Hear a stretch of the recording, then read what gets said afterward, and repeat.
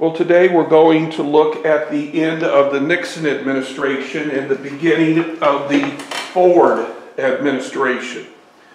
Richard Nixon has developed a foreign policy which most presidents have decided to follow. From Presidents Gerald Ford to Barack Obama, they have looked at the same ideas that Nixon first implemented in his first term.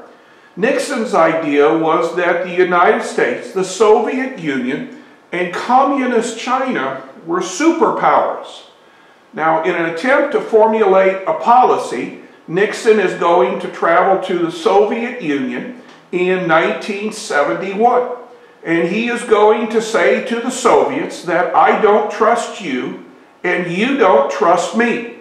But together we must work together, or what we today call détente. If you don't trust somebody and they don't trust you, but you know that you must work with them to survive, this is called détente. Now, here you can see Mikhail Gorbachev, here you can see Leonid Brezhnev. He's the gentleman on the extreme right. Obviously, you can see Mr. Nixon on the extreme left. Brezhnev had taken over for Khrushchev after the fiasco with the Cuban Missile Crisis. Brezhnev and Nixon are going to formulate a treaty called the Strategic Arms Limitation Talks, or SALT for short. Basically, what SALT is about is we have more nuclear bombs to destroy the entire world about 30 times over. The Soviet Union had enough atomic bombs to destroy the world 30 times over. Do we need to destroy the world 30 times over? Couldn't we just make it 10 or 15? Well, then maybe we should get rid of some of our nuclear bombs. Now, obviously, we don't trust the Soviets, so we have to watch them dismantle their bombs. They have to watch us dismantle our bombs. Same thing with missiles. We have so many missiles, they have so many missiles. Couldn't we just blow apart some missiles as long as we verify? Now, by the way, in 2020, we are up to about SALT 3. At the same time, Richard Nixon is going to travel to China. Here you can see Mr. Nixon shaking hands with Mao Zedong. Now, Mao Zedong represented the People's Republic of China, or Communist China. We have always believed that the one true China was nationalist policy. We started this idea way back in the 1940s with Harry Truman. Nixon is going to propose that Communist China become part of the United Nations. Now, the only man who could make a statement like this would be an anti-communist like Nixon.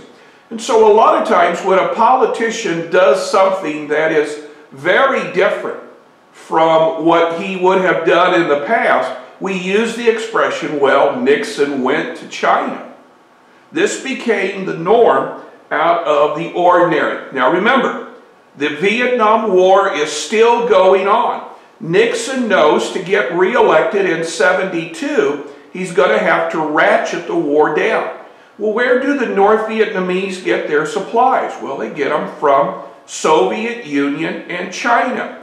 Maybe if we played nice with the Soviet Union and China, we could persuade them not to give as many supplies to the North Vietnamese, and this would ratchet the war down.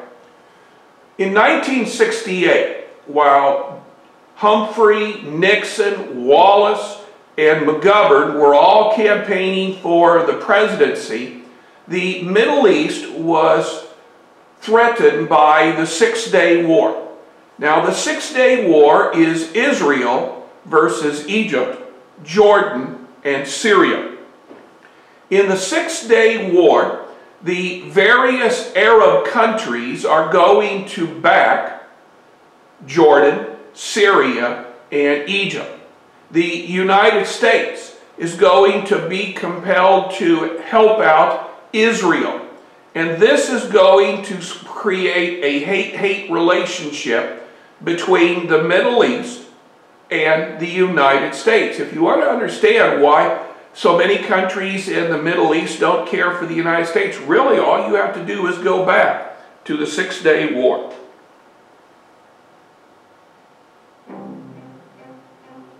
On June 5th, 1967, the largest armed conflict in a decades-long clash over Holy Land in the Middle East erupted.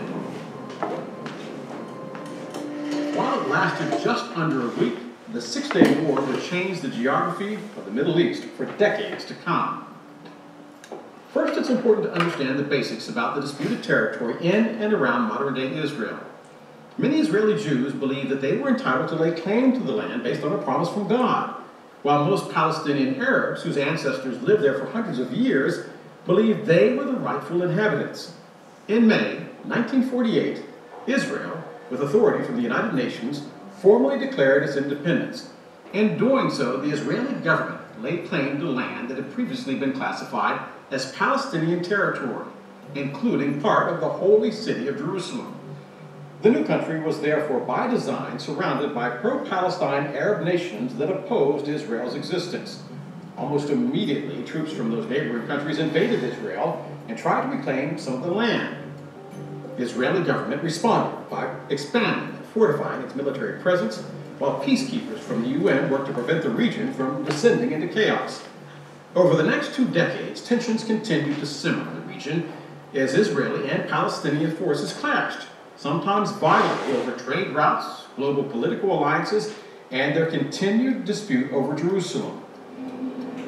In the spring of 1967, Egyptian President Gamal Abdel Nasser mobilized troops in the Sinai Peninsula, requested the removal of United Nations peacekeeping personnel, and blocked Israeli ships from passing through the Straits of Tiran, moves designed to further disrupt Israel's safety and economic stability in hopes of eliminating the country and reclaiming its land.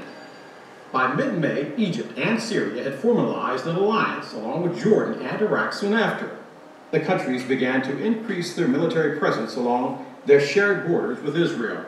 Viewing these actions as antagonistic, the Israeli government decided to move swiftly and act offensively. The timeline went like this. On June 5th, the Israeli military launched simultaneous preemptive attacks. The first strike strategy was a resounding success, as Israel's air assaults decimated the Egyptian and Syrian air forces before their planes had even left the tarmac. Jordan's government then entered the fight by starting combat operations in West Jerusalem, where they faced and were quickly overmatched by Israeli defensive counterattacks. With the Arab Alliance's air forces incapacitated, Israel was left with advantages on the ground, allowing their troops to expand in multiple directions across the region, overpowering their Arab foes and expanding Israeli territory. By June 7th, the United Nations Security Council called for a ceasefire.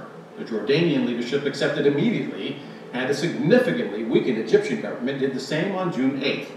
The Syrian military retreated from the disputed territory of Golan Heights on June 10th, and the ceasefire took effect for all parties involved the following day, thereby ending the war. More than 10,000 members of the pro-Palestine Arab Alliance were killed. Hundreds of thousands of refugees from the captured territories were immediately placed under Israeli rule. Nearly 800 Israeli troops were also killed. Prior to the Six-Day War, Israel spanned 7,200 square miles, roughly the size of New Jersey, and its population was less than 2% of the entire Middle East. As a result of their overwhelming victory, Israel more than doubled its territory by claiming the Gaza Strip and Sinai Peninsula from Egypt, the Golan Heights from Syria, and the West Bank from Jordan, including East Jerusalem. The war may have only lasted 6 days, but its impact redrew the map of the Middle East.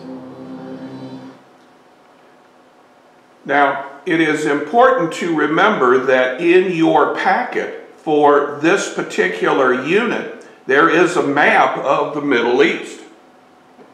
The Israelis battled the Egyptians, Jordanians, and Syrians one more time. In 1973, it is the time that the Jordanians, the Syrians, and the Egyptians will launch an attack on Israel.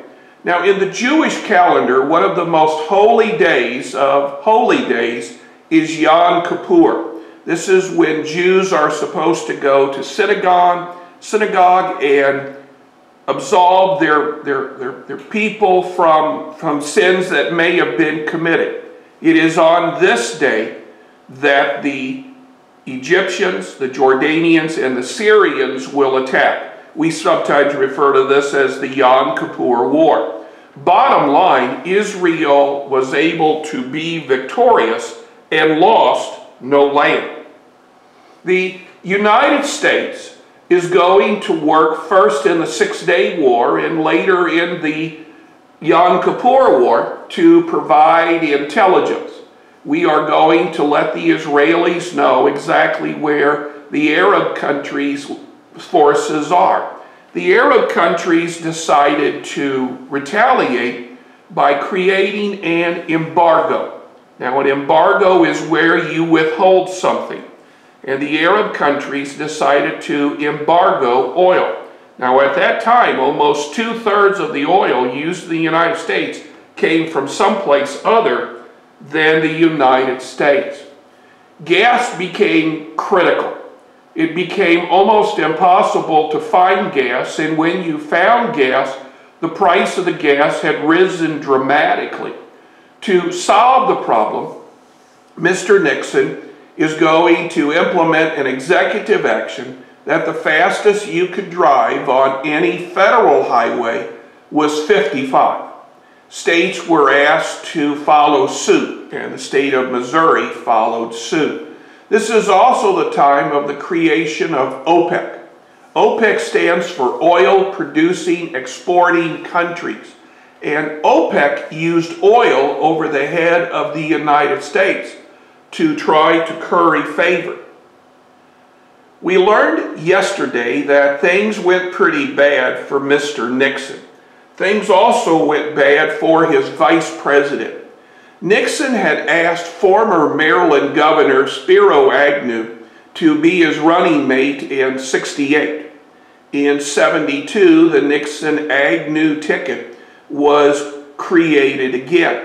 But in 1973, a federal court was looking into influence peddling at the Pimlico racetrack. Pimlico is a big racetrack just right outside of Baltimore. It's where they have the horsey races. One of the rounds of the Triple Crown is there. Well, at the time when these shenanigans were going on, Agnew was governor of the state of Maryland. He was indicted for influence peddling. Agnew said that he would give up the vice presidency if the courts did not charge him with the crime. The courts agreed, and Agnew gave up his office. This is also part of the 25th Amendment.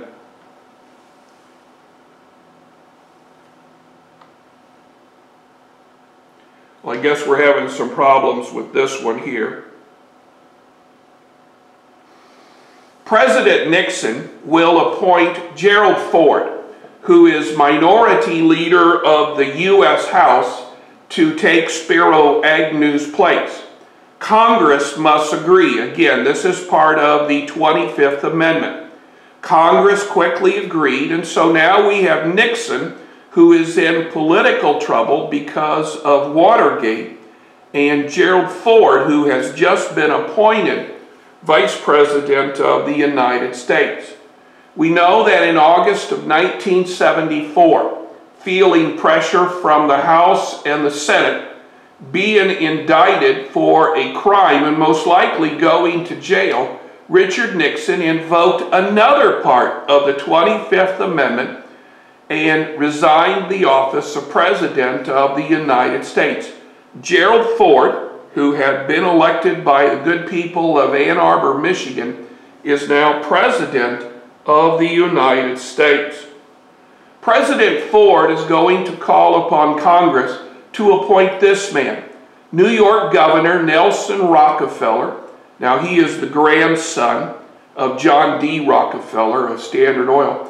Nelson Rockefeller to be vice president. Now again, this is all part of the 25th Amendment.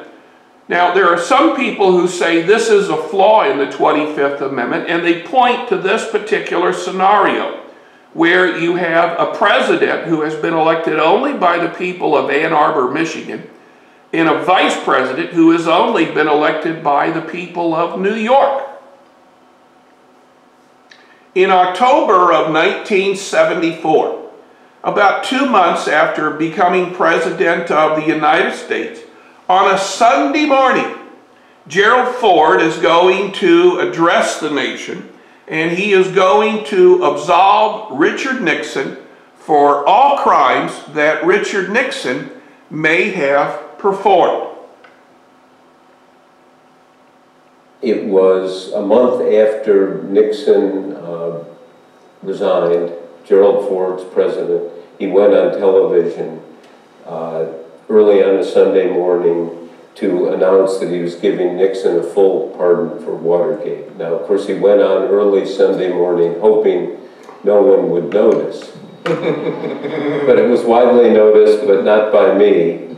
And I was asleep in a hotel room in New York, and Carl called me up and said, "Have you heard?" And I said, "I haven't heard a thing." And Carl, who really knows how to say what has occurred in the fewest words with the most drama, said, "The son of a bitch pardoned the son of a bitch."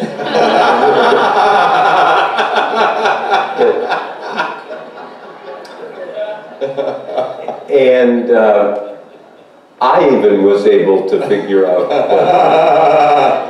and if you remember that time in '74, there was immense suspicions that it was a deal between Ford and Nixon. There was an aroma of a deal. I think there was the larger question of justice. Why does Nixon get off? 40 people go to jail. And quite frankly, I thought and pretty much concluded there's something smelly about this and what happened. And I think you can look at history, and in fact, in '76, when Ford ran against Carter, perhaps he lost because of that pardon. It certainly didn't help him in the suspicions. Then 25 years later, I undertook one of my book projects, which became a book called Shadow, The Legacy of Watergate in 5 presidencies, Ford through Clinton. And I called Ford up. And I'd never met Ford, never interviewed him, and said I'd like to talk to him about the pardon, figuring he'd want to, hang up the phone and say I have a golf tournament. He said, "Sure." I remember sitting out at Rancho Mirage in his office, and I said, why? And he said, and this is the 30th time I'd asked the question. Now, what Ford said, I'm sorry, the last part of this interview got cut off, but Ford said he had done it for the good of the nation. Now, as Mr. Woodward stated in this interview, there were many people who held this pardon against Gerald Ford when he ran for president in '76. Ford, in his 2 years as president, is going to face a multitude of problems.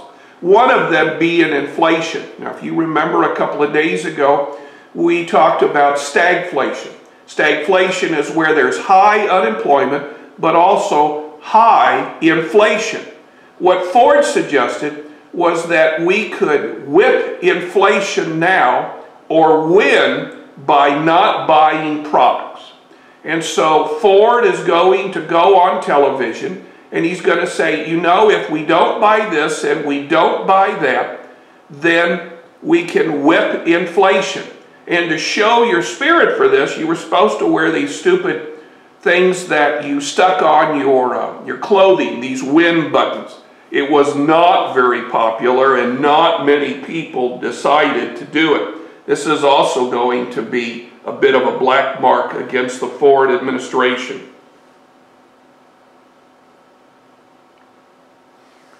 In 1975, as we are getting close to the next presidential election, the last American troops are going to leave Vietnam. It was It was chaotic to say the least. American troops were leaving. South Vietnamese who had supported the United States are trying to look for a way to get out of their country as well. North Vietnam and the Viet Cong are going on a nationwide campaign to take over all the cities and towns. It was so chaotic. Americans were convinced that Vietnam would soon be one communistic country, which today it is. The Vietnam War had been extremely costly. Over 53,000 American lives had been lost in Vietnam. The Vietnam Memorial in Washington, D.C. has the names of all who have been lost in this conflict. They are arranged from the time where they started in 58 to where they ended in 75. If you ever get a chance to go to Washington, D.C., you should stop by the Vietnam War Memorial. The average age of those who went to Vietnam was 19.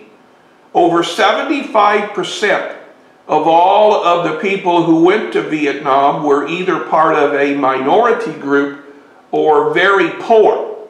And there was a great deal of resentment for anybody who had gone to Vietnam and participated in the war. There were a lot of Americans who showed anger unjustly, I might add. Over 3 million Americans served in Vietnam. When they came back, they found that the country was opposed to the war and blamed the soldiers for the actions of the president. No parades were held for the Vietnam veterans. In fact, it is one of the wars in which we say we lost.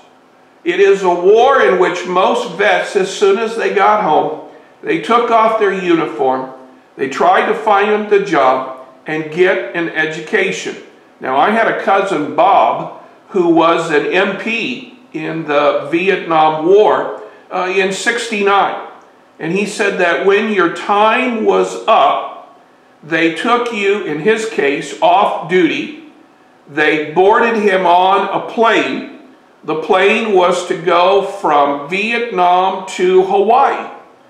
He said when they got to Hawaii, they got off of that plane and got onto a commercial plane. And they were told that before they got on the commercial plane, they should take off their uniform and put on civilian clothes. In fact, he said the Army even provided him with civilian clothes. And he said the reason why they did that was because they were concerned how people would react in the airports if they saw these men and women in uniform. It was during the 1975 that a group of Cambodian pirates are going to capture this ship here, the SS Mayaguez. Now, the SS Mayaguez is an American ship. It is a cargo ship. And after being taken over, the ship will be forced to dock in a Cambodian port. There, American Marines will be sent in to rescue the crew. Well, it all went horribly wrong. The ship was eventually taken back by the Marines, but there was a tremendous loss of life of the Marines and a tremendous loss of life on the crew of the Mayaguez. In 1976, it is time for a presidential election. Now, the Presidential Republican Convention was held in Kansas City, Missouri, the first time Kansas City has ever hosted a presidential convention. The choice was either Gerald Ford, who is on the right, or Ronald Reagan, former governor of the state of California. It was a very contentious convention. Most Missouri delegates wanted Reagan, but the young governor of the state of Missouri, Bond, wanted Ford, and he prevailed. And many people say that's why Bond lost in '76. The Democrats were looking for an outsider. They wanted somebody who had never been tainted by Watergate. And they turned to this man, Georgia Governor Jimmy Carter. And Jimmy Carter says he's going to shake things up. The blue states are Mr. Carter. The red states are Mr. Ford. This isn't as good a map as the one that I normally show you, but you can see that it is a victory for Mr. Carter. Mr. Carter is going to win both in popular votes and in electoral college votes. Now, did the pardoning of Nixon have anything to do with this? There's been a lot of national studies, and most people believe yes. However, time will only tell. Jimmy Carter is still very much alive, and Jimmy Carter has written several books. And Jimmy Carter himself believes that he won in '76 because of Ford and his actions. Well, we are done with today's work. I would ask that you get all your work turned in by 11:59 tonight.